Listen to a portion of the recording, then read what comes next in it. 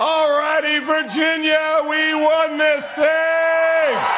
Republican victory shattered Democrats' decade-long winning streak in Virginia. The GOP took the governor's mansion and the legislature in a state that voted heavily in favor of Joe Biden just 1 year ago.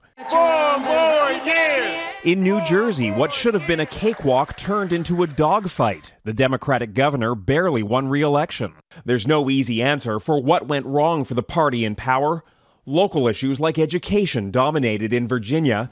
Democrats tried to make the campaign a referendum on Donald Trump, but it may have been the economy and fears about inflation that won the night for Republicans everywhere. This is one of the issues that really flew below the radar in these elections and is really having a significant impact because people are not trusting the Biden administration and Democratic incumbents to handle it. If Democrats misjudged the mood of the nation, Republicans seized upon it. Both parties are trying to find a winning strategy for the 2022 midterms when control of Congress is up for grabs. The deep political division in the U.S. has actually caused both parties to suffer from the exact same problem. Their biggest names are deeply unpopular. President Joe Biden's approval rating sits at just 42.9%.